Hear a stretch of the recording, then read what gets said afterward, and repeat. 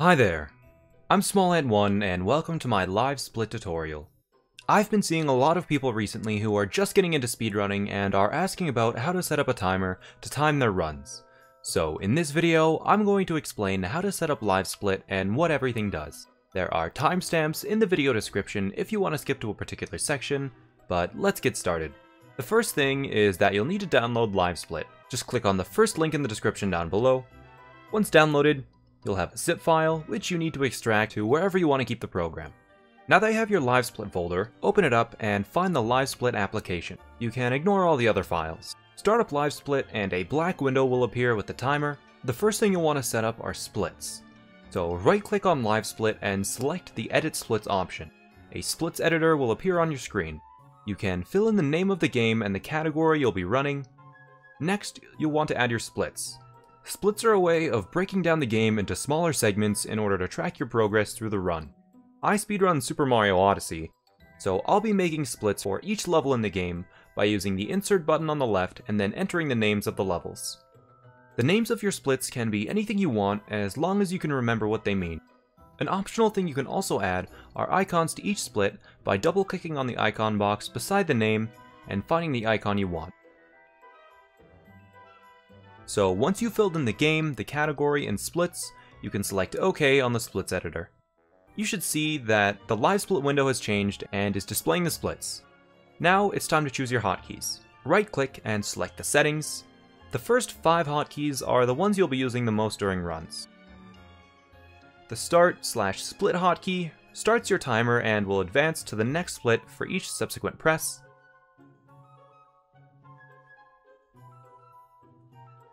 The Reset hotkey resets the timer. The Undo Split hotkey is for undoing a split in the case of an accidental split. The Skip Split hotkey skips the split that is currently active, which is used when you forget to split at the end of a segment. And the Pause button pauses the timer. Set each of these to whatever you want. One last important option is the Global Hotkeys checkbox. If this box is ticked, then no matter which window is currently active, the hotkeys will register on LiveSplit if pressed. This means that you can interact with other windows and the hotkeys will still work properly in LiveSplit. So if you set your hotkeys to keys you don't regularly use when typing, it would be a good idea to tick this box, but if you set your hotkeys to more commonly used keys, then leave this box unticked as you may unintentionally use the hotkeys while doing other things. Those are all of the settings you'll need for now. I'll get back to the comparison hotkeys later. So now you have your splits set up, but you still need to know what all of the numbers and colors mean when you're in a run. Your first run will have the time from each split on the right and yellow dashes to the left. But on the following runs, now that you have a personal best time, you can start to track the progress of your runs. The right column will still show you the split times as usual, but the other column provides some extra information. If the time in this column for the split is negative and green, then this means that you are ahead of your personal best at that same point in the run by the amount shown. If the number is positive and red, then you are behind your personal best time by that amount. And if the number is yellow, then you golded that split, which means that it is the fastest you have ever completed that segment of the game.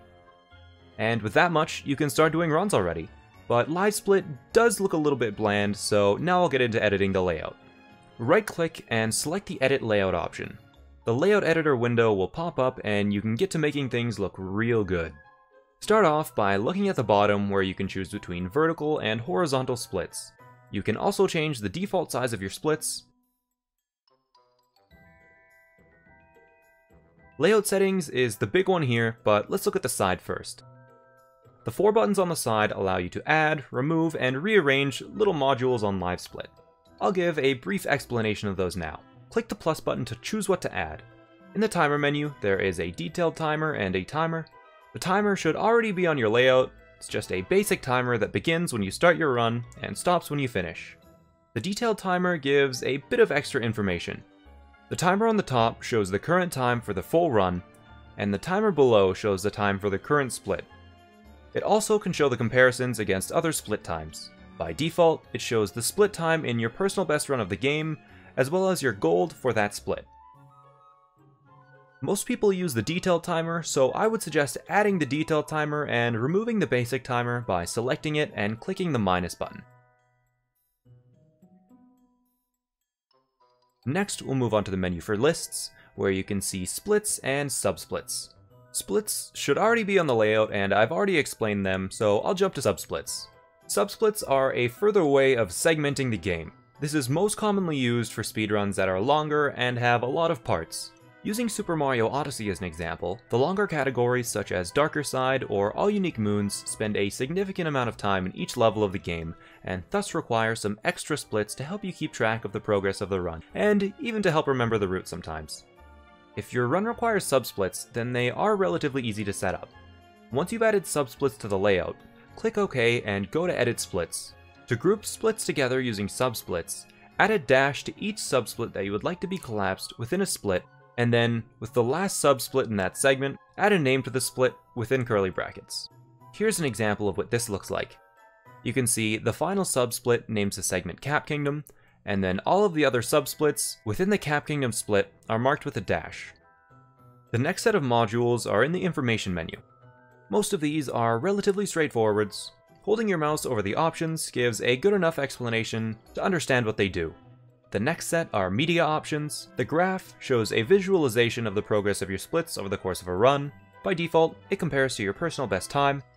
The sound effects option allows you to choose sounds for when certain events occur, such as when you start a new run, get a new PB, reset the timer, etc. The last option in the media menu is video, which allows you to play a video during your run when the timer is running.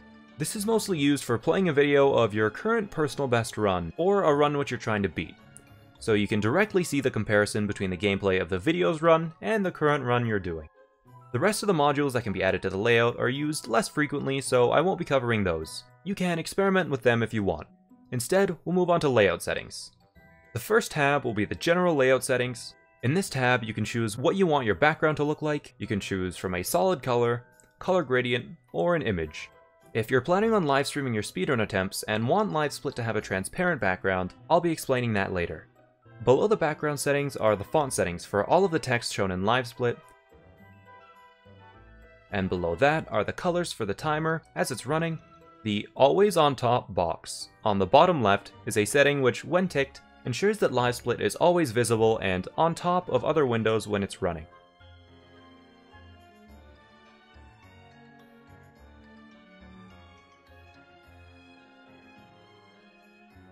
The Show Best Segments box, when ticked, will make a gold split always have the color you have selected for a best segment. For example, if you're behind in a run and you are 30 seconds slower than your personal best, which is signified by the plus 30 on the splits, if you beat your best time for the next split but are still behind, then if the box is unchecked, it will still be the color set to behind but gaining time. If the box is checked though, then anytime you beat one of your gold splits, it will be the color you have set for best segment color.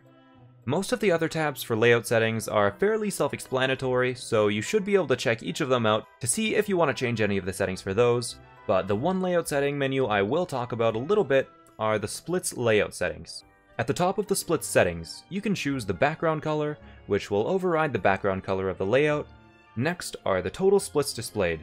If you have 10 splits but only want to show 5 of them at a time, then you can set this number to 5 and then scroll in LiveSplit to see them. When in a run, the timer will auto-scroll through the splits as you progress through them. The upcoming split setting will show a certain amount of splits that are up next. This is only applicable when you have more splits than the total split setting. The 6 checkboxes below are straightforward. Each of them do exactly what they say.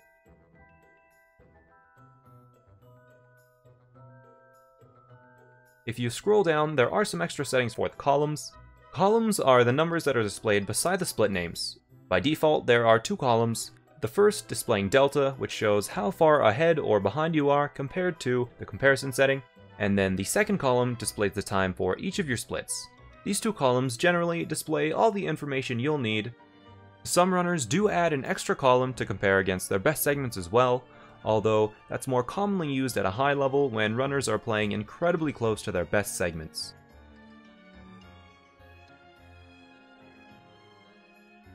That covers the most commonly used features of LiveSplit. There is one feature that's used a little less frequently, but I should still explain it, and that's the different comparisons. Normally, when during a run, you'll want to compare your current pace with your personal best. This is the default setting, but you can change it to have your run be compared to some other things. You can have your run compared to your best segments, average segments, or any custom comparison. If you right-click on LiveSplit and click on the Compare Against menu, you can choose what you want your run to be compared to. There are also the hotkeys for switching to comparison to, which are in the settings if you plan on using this feature.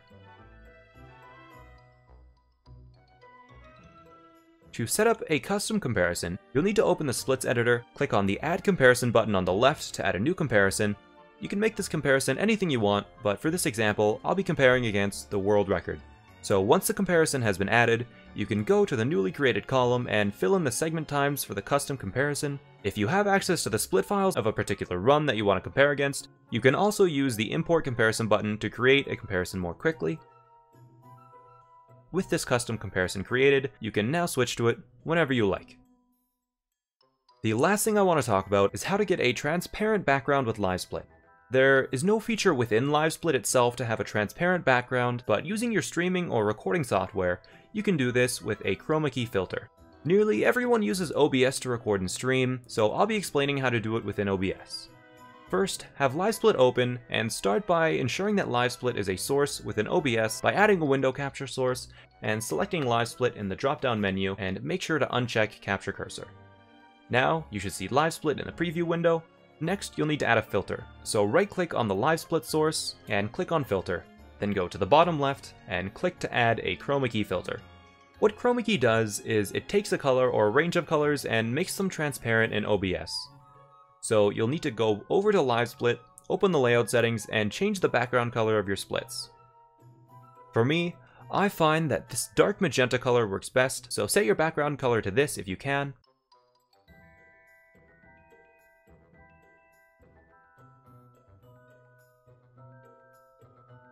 If the text or icons in your layout are too similar to this magenta color, then this dark green should work instead. Just keep in mind that the color of anything on your timer shouldn't be too close to the background color, or it may appear transparent in OBS after applying the chroma key filter.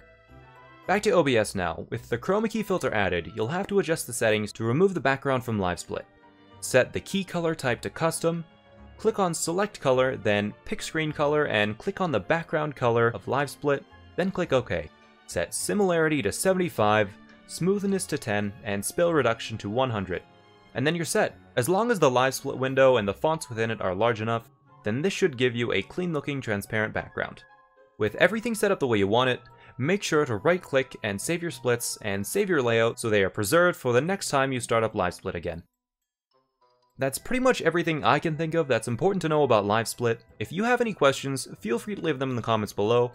If I forgot any details, or if you have any helpful tips, feel free to leave them in the comments as well. They are much appreciated. Thank you for watching. Be sure to like and subscribe. I'm Smallnet1, and I'll see you next time.